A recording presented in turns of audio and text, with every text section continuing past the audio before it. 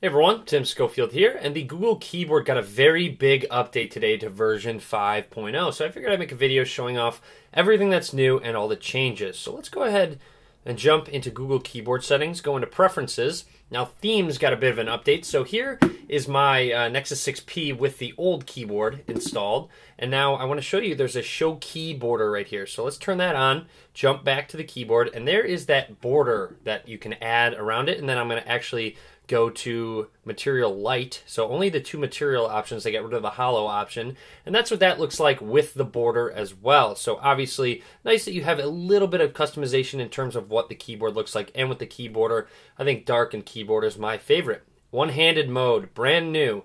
So let's turn that on, go back into it, and check out how much smaller it is and kind of how sideways it is. And you can press this arrow if you want to switch to the left side or to the right side, and obviously to make it bigger again, you can just go ahead and press that. Press and hold the Enter key and go over to this icon, and it jumps back into that one-handed mode. So it's obviously with bigger displays, it's just easier to turn that on for those of you that want to type with one hand. Something else that has changed is when you use swipe on the keyboard, you'll notice there's a floating preview right above where your thumb is on the old keyboard, but you also notice some word suggestions on the top bar. Now on the new keyboard, when you start swiping, it only has one suggestion that is right there. And then when you let go, it adds the word and then adds 3 other suggestions right below it. There's also an option to long press for icons. And of course you can change the long press that was available on the other keyboard. And you can see what symbols are going to be added behind that specific letter. Now I want to jump back into those settings and check it out. Keyboard height.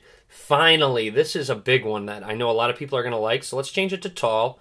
Jump back into messages, and it bumped up a lot. Now let's go ahead and go back and change it to short, and you'll see it has mid, short, normal, mid, tall. So let's just jump back into completely small, and that just bumped it down even more. There's a couple really neat options. So if I say hey there, and I go ahead and press on the delete key and then swipe to the left, it just deletes it all. So that's just a quick gesture you can use. And then also if I want to go hey there, and watch what happens when I slide on the spacebar. This is probably my favorite feature that they've added. The slide on spacebar for cursor control. Check that out.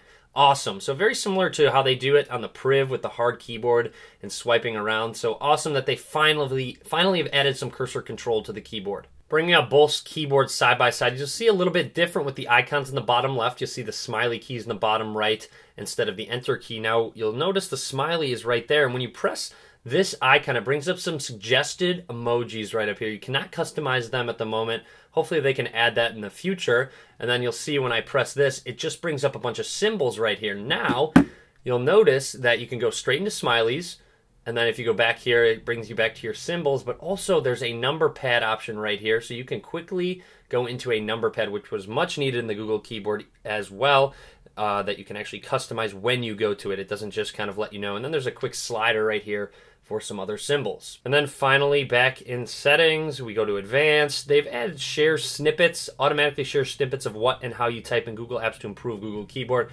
That has been added as well. So overall, that would be the Google Keyboard 5.0 update. Should be rolling out to your device in the near future. I'll post a link to the APK in the description. It might only work on 64-bit phone processors, so just kind of keep that in mind. If it says installation failed or update failed, it will only install on devices such as my Galaxy S7 that I have right here. So hopefully you enjoyed the video. Click that thumbs up if you did. Make sure you subscribe to me as well. Lots more videos to come in the near future. And as always, guys, thank you very much for watching.